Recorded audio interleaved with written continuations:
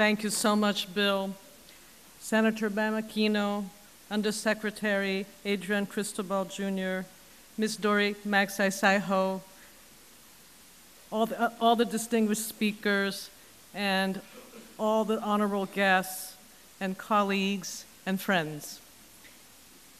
First of all, my deep thanks for the organizers for really thinking that inclusive business merited a session of its own. And thank you so much for inviting me. I would like to just take you on a path of what inclusive business has gone through in the last few years, and to hope that we will all together be able to take it into the future. So the first part that I wanted to describe is why we really care about inclusive business. We care because we have to look at a development process that includes everybody. And for the World Bank, our goals are to end extreme poverty, but also to go towards a more shared prosperity. The UN just came out with their Sustainable Development Goals. They replaced the Millennium Development Goals, and they have very specific targets. And of course, here for the APEC members, you have the goals to build a more inclusive economies and a better world. So what do we really mean by this inclusiveness? For one thing is, I think we have to look at people in low-income communities and people who don't have access to services, not as beneficiaries of charity or philanthropy or corporate social responsibility, but full economic actors. They together are a $5 trillion market in terms of what they consume. They are the people who often provide services. They are not part of the economy officially, but in fact they are there and they are part of the whole economic growth that needs to take place. And I wanted to, before I get into the definitional part, I just wanted to go through a little bit of history, but I wanted to also answer Ms. Doris Magsaysay-Ho that the size of the companies is not a problem. You can have inclusive business models in micro-enterprises, small enterprises, medium or large. So it really is not the size, but rather the mind frame, as you well so put. What we really need to remember is that this mind frame actually came from Professor Prahalad, who has influenced many people, including myself, my colleagues, and many social entrepreneurs that I meet, and many inclusive business owners that I meet. And that was only in 2004. But it does not mean to say that inclusive business didn't exist, but the concept of looking at the base of the pyramid as an economic term, that just because people are poor, they don't participate in the economy, that book really did make everybody stop and think about it. So we owe quite a lot to the late Professor Prahalad.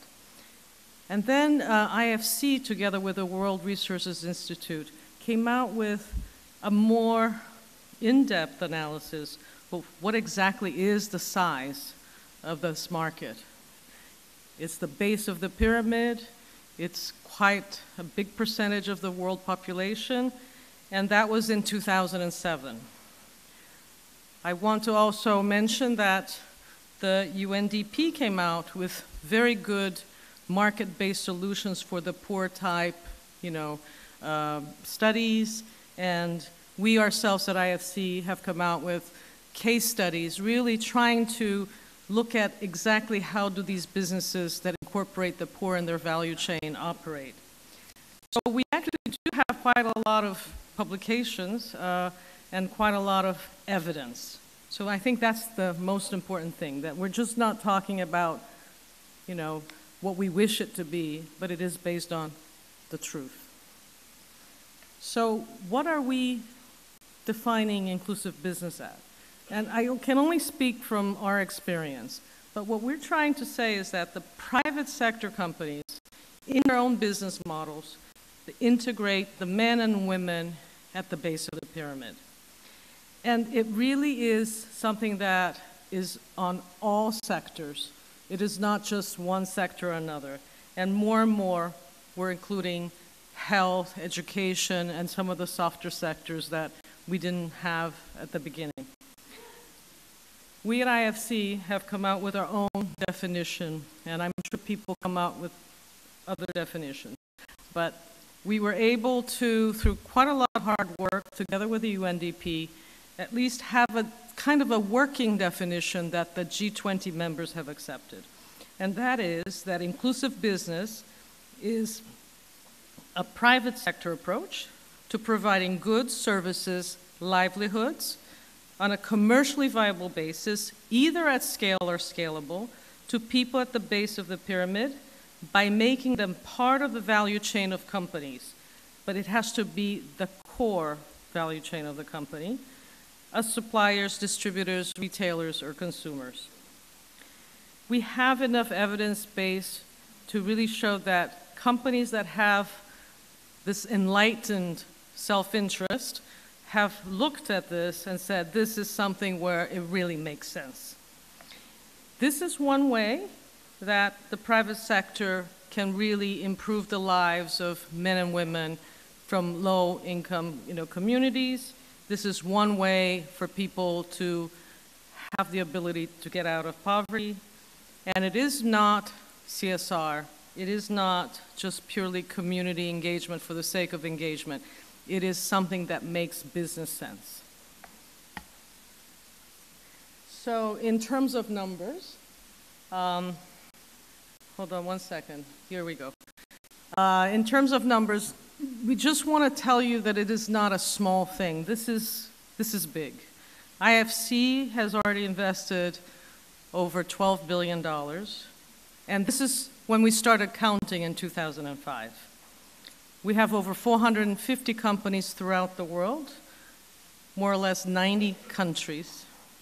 And together with our client companies, we have reached over 300 million people, either farmers, students, patients, utility customers, or microfinance borrowers. So we're really talking about an impactful way through the private sector, through companies, whether they're large, small, medium. This is what we're reaching. So it is something that we all have to think about in terms of the efficiency of development. And as we know, there is a huge gap for the money towards development in the next few years. It's estimated to be very, very high. Our next moderator will talk about that, but we have had all the multilaterals get together and really talk about finance for development. What are the needs? And the needs are huge. So this inclusive business model type finance it seems large, but it actually, compared to the needs of trillions of dollars, is just one piece of the puzzle.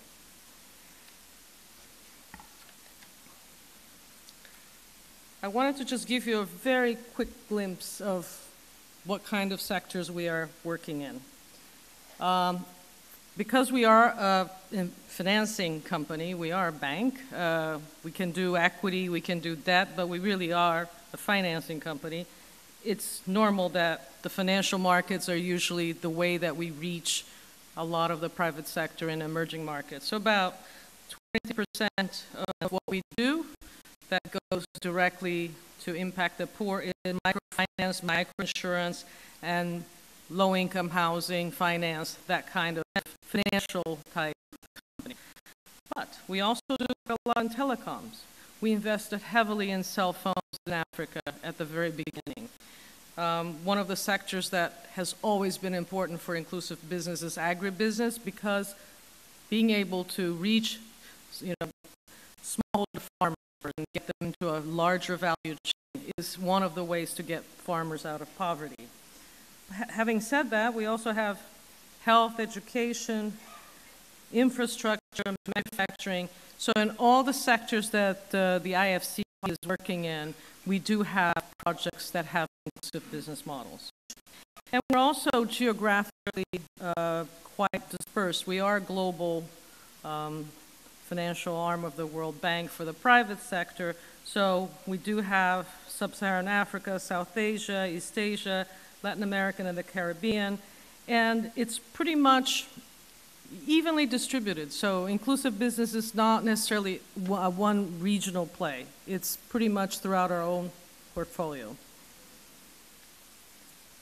We have certain sectors, though, that we see more models that have come through. And as I said before, agribusiness, procuring crops from smallholder farmers or selling inputs to smallholder farmers. Education, we have really increased our activities in trying to get affordable education and vocational education. In health, affordable health care is something that is very much needed. We have housing, affordable housing. Again, in many countries, it is a bottleneck. And again, financial services, including mobile money. Mobile money especially has become something that we are looking into more closely. And finally, utilities. Still, one of the biggest issues is how do you get the last mile delivery of water and all types of services. So just so we all are on the same page, inclusive business can happen in any of the sectors, as long as you are including the poor as your customer, or if you're thinking of them as your supplier, that could be an inclusive business. So let me share you some actual examples. It's a lot easier if you just have some ideas of what kind of clients that we're dealing with. And the first one, as you already know, and it will be talked about later, is Manila Water. We invested very early on in Manila Water, and we continue to work very closely. I'm not going to repeat what's on the board, but you know, it is one of the most successful privatizations and concessions in terms of the poor really being reached. And if you get a chance to go into our website, we have a very nice video about this lady called Maxima who sells chicken barbecues on the street and how her life changed because she now has tap water in her own home. The next example is from Mexico, and it's about affordable housing for very low-income people. We actually have a video on this project also, because this is a company that really sees that if you're low income, not only do you need a decent home, but you need a whole environment for your children to grow, and they provide computers in these homes, because it is almost as if you're going to be a modern Mexican, you really need to be able to have access to technology. Very interesting company with very entrepreneurial founders, and they really see the housing service, not just selling a home, but when people get into a slightly higher income bracket, they can swap their starter home into slightly better homes. So they have a whole different view of looking at their clients. These are people that they want to have a relationship with for a long time.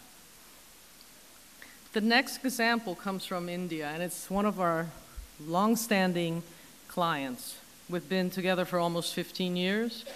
The company actually wanted to sell drip irrigation to very low-income farmers because that way they can really improve their yield and they can get more income.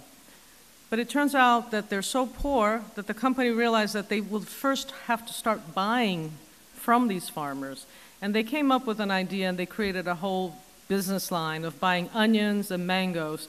They dehydrate them, and very quickly, Jain Irrigation, which was an drip irrigation company, became one of the largest exporters of mangoes, dried mangoes, and dried onions. And they were very clever because they knew that farmers have a tendency to side sell. So for the onions, they introduced a white onion variety, which people in India don't actually eat. They think it's like a garlic, so that the farmers really were more than happy to bring back these white onions that they couldn't actually do anything with, and the company made sure that the farmers kept coming back to them, since the company actually invested in the farmers and gave them capacity building. This was one way to avoid the side selling. Chain irrigation has actually trained more than like 3 million farmers in the process of trying to really spread the use of drip irrigation. And they are happy to do that because they realize that at the end of the day, if they're going to sell drip irrigation, they do have to do that type of training.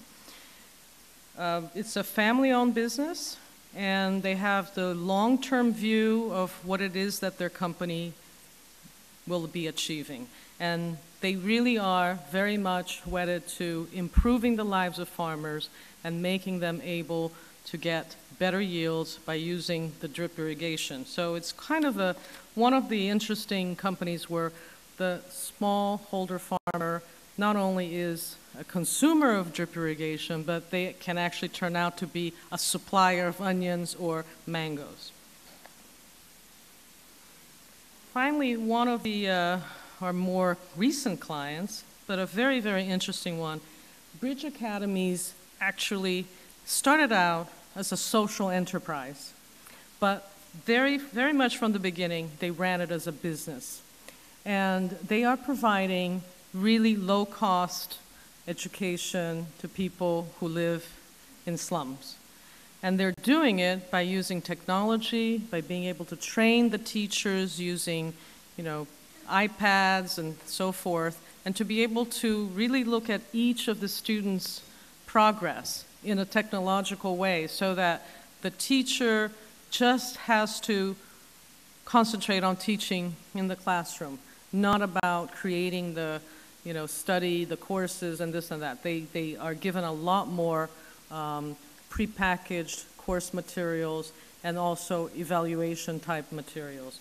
I think I chose this example because this is actually something that is a bit controversial, because in some countries primary education is still in the public sector, and there's a lot of teachers' unions and many people who were against this specific project. There was a lot of press saying, it should not be in the hands of the private sector. Not only private sector, it's actually a foreign company.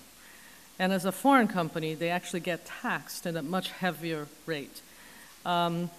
Regardless of all those impediments, the company is still growing and is going to probably go from Kenya to some other countries in Africa.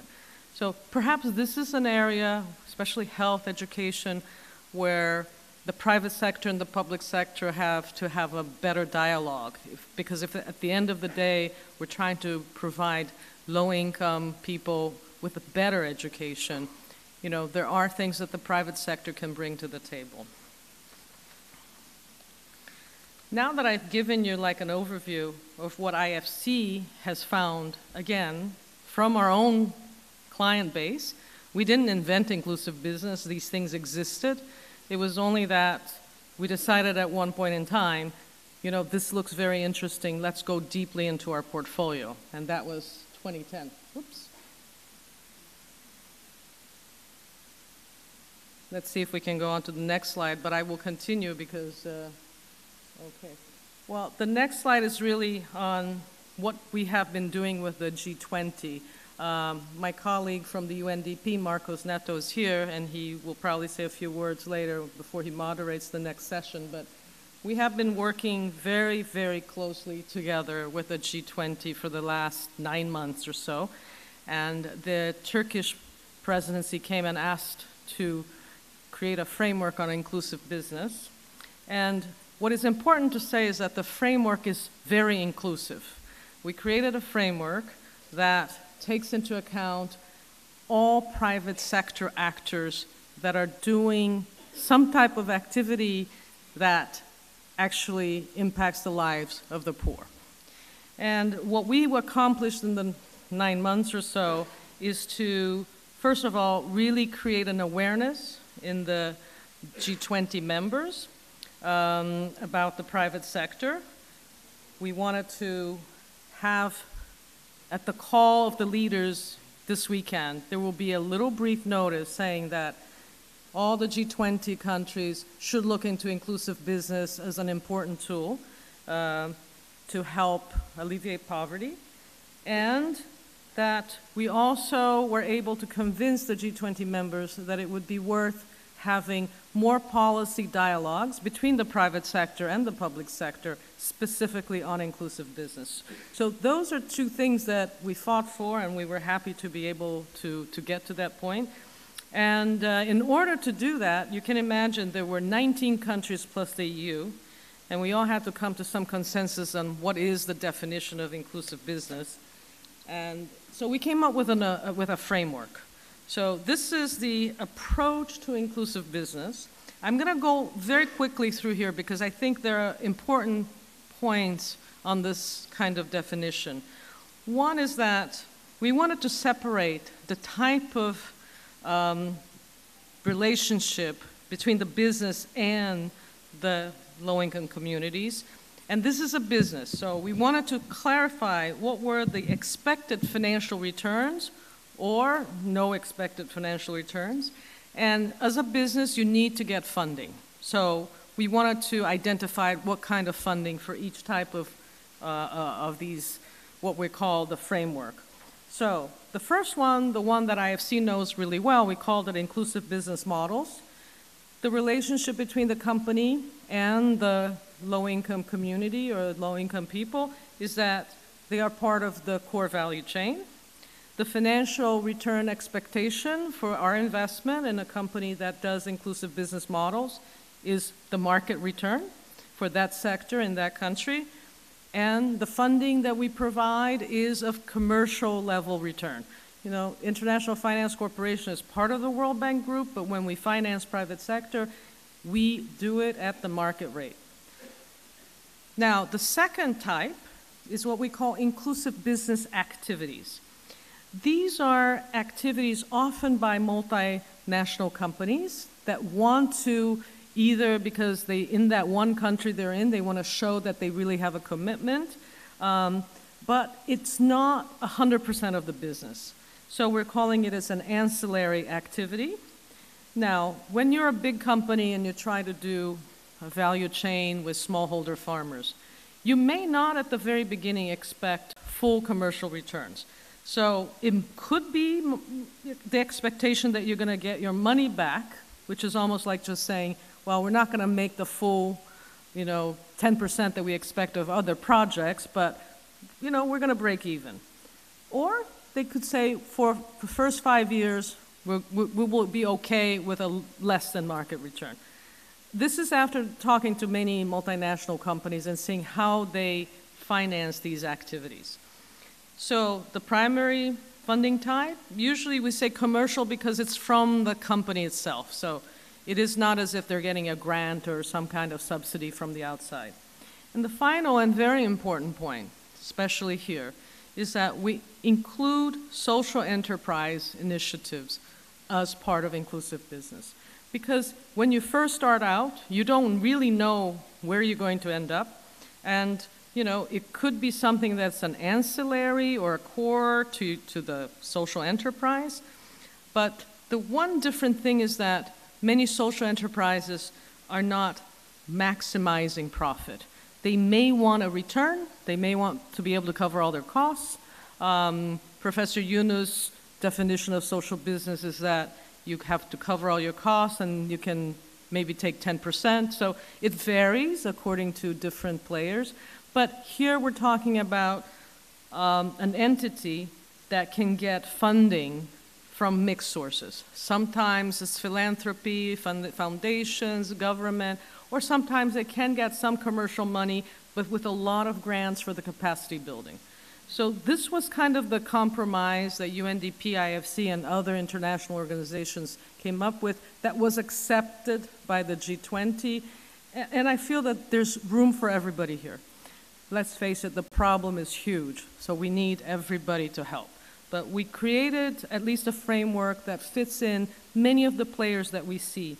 And we hope that we can perfect this or be a little more precise, but this just gives you an idea that there are many players out there, there are many types of funding, there are many types of goals, but if we are, at the end of the day, trying to help poor women and poor men who happen to live in a community that have no access to finance, that have no access to services, and a company or a social enterprise wants to help, it is an inclusive business.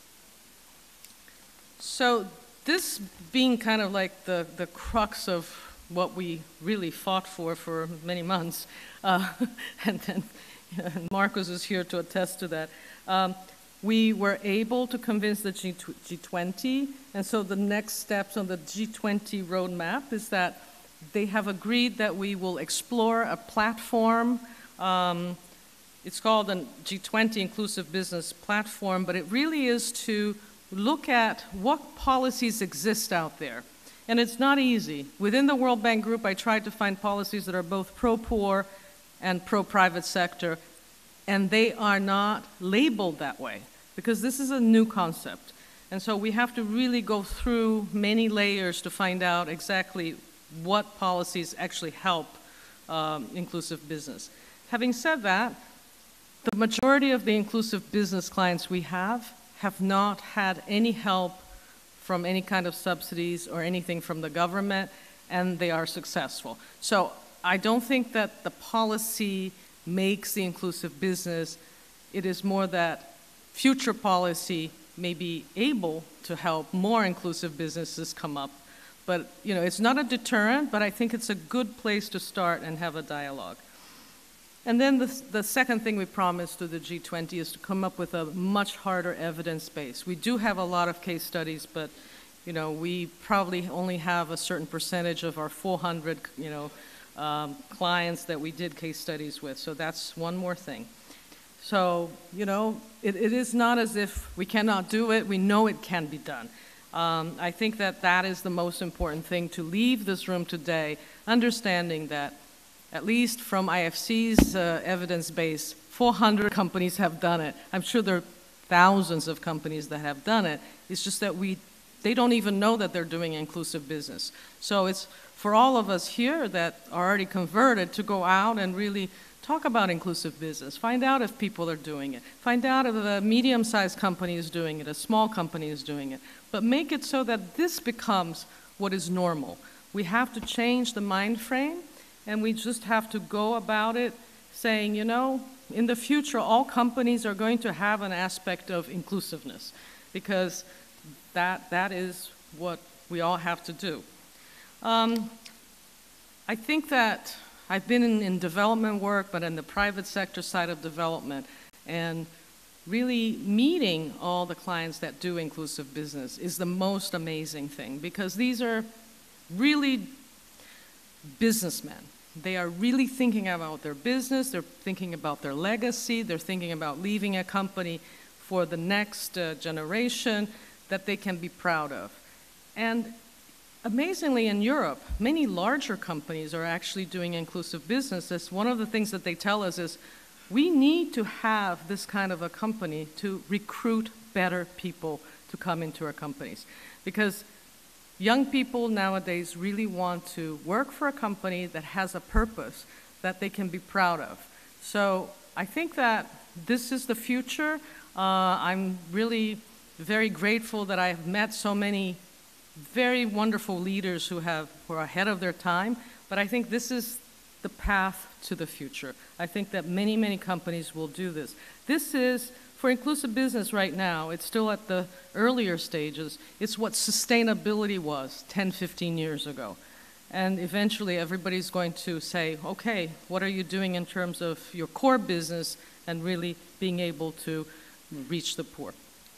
Okay, in conclusion, I'm just going to give you, I think that the slides will be available on the website. So this is the kind of publications that we have done at IFC.